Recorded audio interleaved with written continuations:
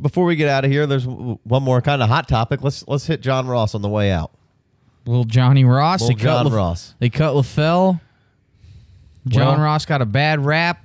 I'll jump in here because there was I don't know if anybody was beating the drum as hard as don't pay up for John Ross last year. The price tag was too high.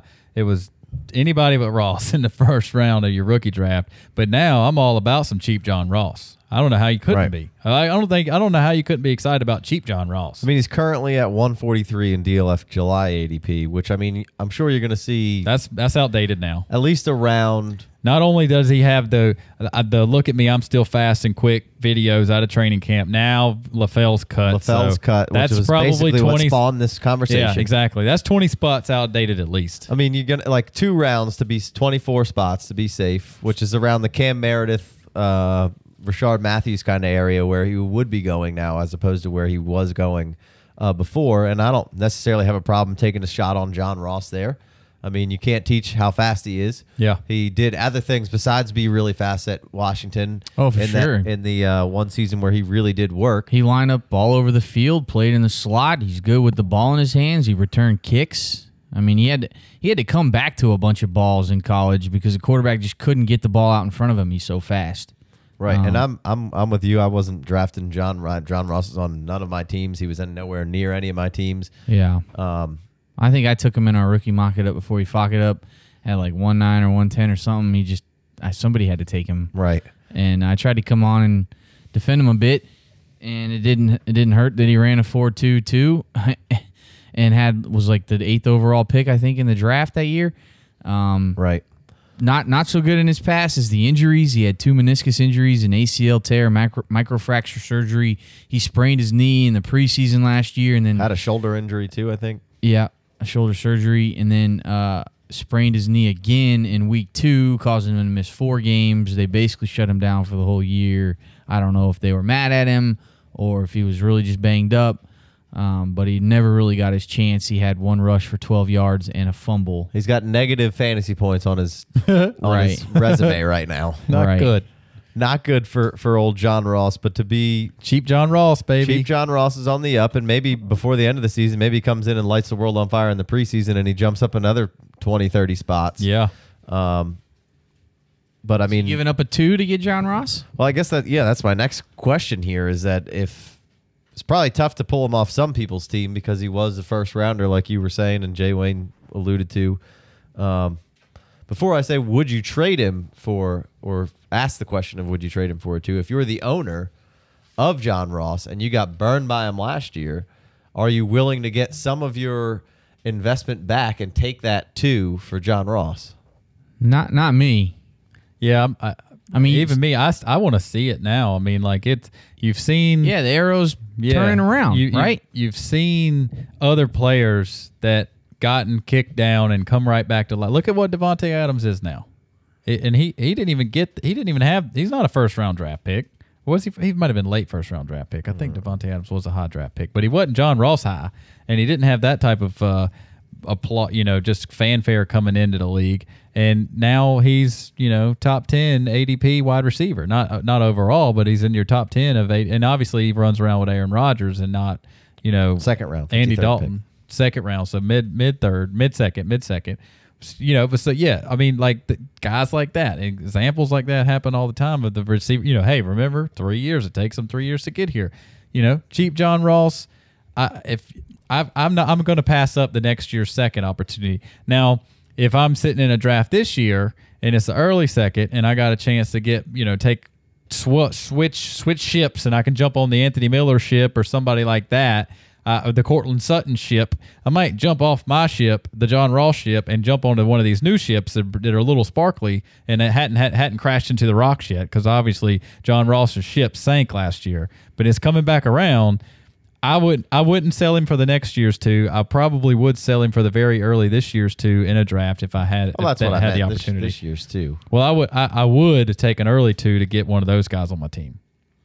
I guess I'm fine with you if you want to give up. If someone's offering you an early 2 for John Ross, yeah, I mean, I guess I'd probably take that. But back to having John Ross. I'm not opposed to drafting a wide receiver in the first round of a rookie draft. I know, Big Co, there's no chance. Casey, maybe. But for the most part, you guys are all running backs, and I get it.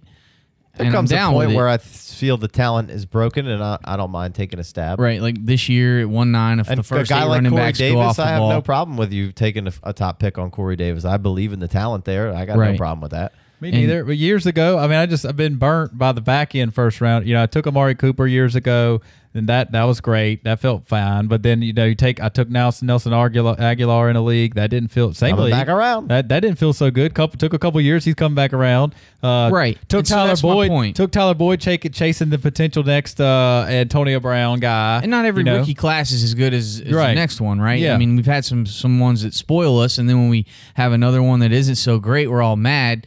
But like that's my point there is the whole Nelson Aguilar thing is if I'm taking a wide receiver in the first round, like you can't be expecting some prominent return on investment in year one, right? So if I spent a first on John Ross last year, a late first maybe, I can't just bail this year. There's no way. I got to hold it. I got to wait, and now when you read these things and the arrows turning around, there's no way you could just sell John Ross right now for like a late 2. If you say I'm done with John, I want to take a stab on Cortland or Anthony Miller. I mean, I don't think you're getting Cortland in the early 2. He's probably late 1. So I mean, you got Anthony Miller, Michael Gallup, James Washington. You could get in the early 1. Liam Hines, Gesicki. If you want to jump into that early part of the second round, because I think this class is pretty deep. I think that's equivalent to like an early or late first a couple years ago when you had to take Tyler Boyd or CJ Prosise or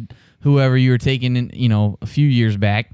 Well, I like to equate some of this stuff to actual stock market because I like to dabble. But yes, if you don't sell, you didn't lose as a paper loss until you sell, right? Obviously, in fantasy football, you actually put these things to work instead of like in the stock market. You can't use that money unless you sell to actually to grab it. But like you have your price, your value almost went to 0 on John Ross, and it's completely turned around in a couple of weeks here. I see what you're saying. If you've had him the whole time, you haven't lost anything yet, so why sell now for cheap? I'm agreeing with that. I would jump over to one of those higher end wide receivers in this year's class. But my thing, they haven't blown it yet.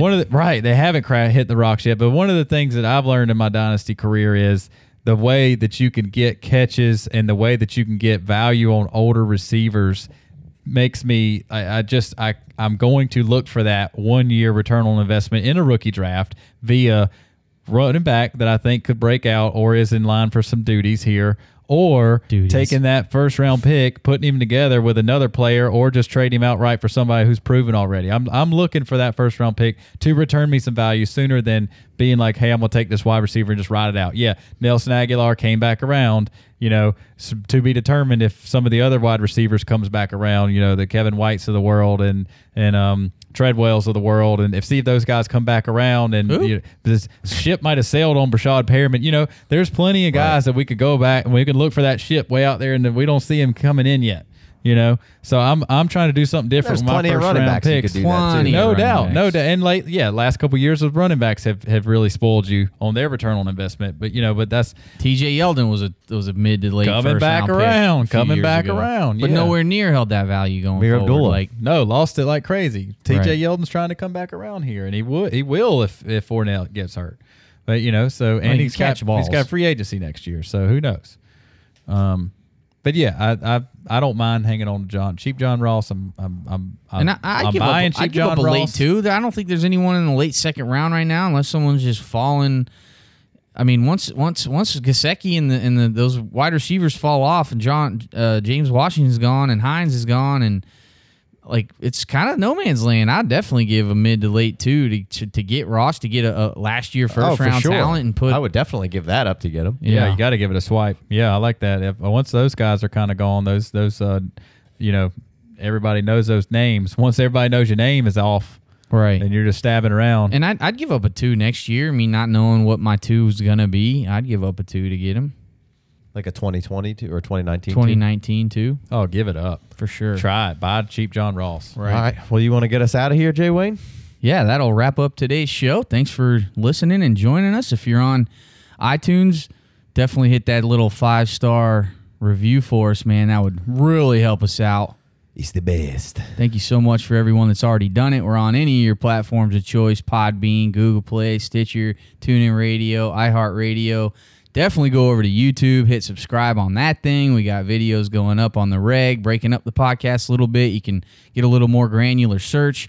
Head over to our website, theFFDynasty.com. You can check out all of our content, all the posts and videos that we've made, and access to each episode. We got rankings that we're trying to bring you more and more of those as we go. And then the Patreon, if you want this extra episode and you want access to the after show and you want to be able to hit us up with all your personal questions and get prompt replies, got to go over to Patreon. It's not free to produce this podcast. It costs money to upload the thing. It costs money to produce it. We got really nice equipment to bring you good quality. We want to evolve as well. We want to bring you video, an actual video of us all, but that's not free either. Yeah, we're not trying to get it all back in one piece. We're trying definitely to get not. $5 a person per month. I mean, that's Right. peanuts. Right. You know, we talk about buying people for peanuts. We're going to continue to tell you who to buy for peanuts. Right. Peanuts, you give us $5 a month. Right. It's one hot latte. We're still giving you the regular free show, but we're going to give you a little bit more, give you some extra stuff, some exclusive stuff that no one else is going to be able to hear unless you join the family. So come over and be a part of the community, and let's keep this thing rolling into the season and just keep dominating, because we hear good responses. We hear from you guys a lot and how well our strategies have helped you out, and we want to continue to do that because we're here for you. You don't always have someone that you can bounce ideas off of. This is the reason why we started this podcast, the three of us, because we can just kind of call each other up and talk through a scenario, talk through what you're feeling about a certain situation and how do you feel about it. Develop opinions. Right, and then really kind of take it all in from different aspects and hopefully come away with something valuable. And so we want to be that outlet for you who may not have someone else that you can bounce ideas off of. And we do a decent job of replying on social media, but we're not the best. Patreon is going to be where it's at. So definitely head over to that. You can find the access through our website, theFFDynasty.com, or you can head over directly to Patreon at patreon.com/theFFDynasty. So thanks so much for listening. That's going to put a wrap on today's show. Till next time, you've been listening to Married to the Game.